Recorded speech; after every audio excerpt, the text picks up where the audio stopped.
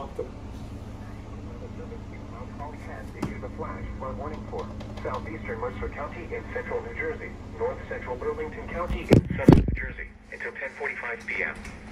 At 6:44 p.m., Doppler radar indicated earlier thunderstorms that produced heavy rain across the warned area. Between 1 and 2 inches of rain have fallen.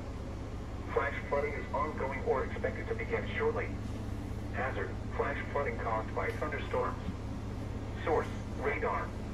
Impact: flooding of small creeks and streams, urban areas, highways, streets, and underpasses, as well as other drainage and low-lying areas.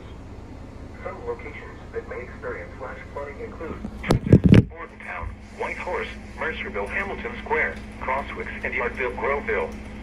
This includes the following highways: Interstate 295 in New Jersey between mile markers 55 and 64.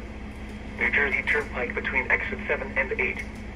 Interstate 195 in New Jersey between mile markers 0 and 7. Turn around. Don't drown when encountering flooded roads. Most flood deaths occur in vehicles. Be aware of your surroundings and do not drive on flooded roads.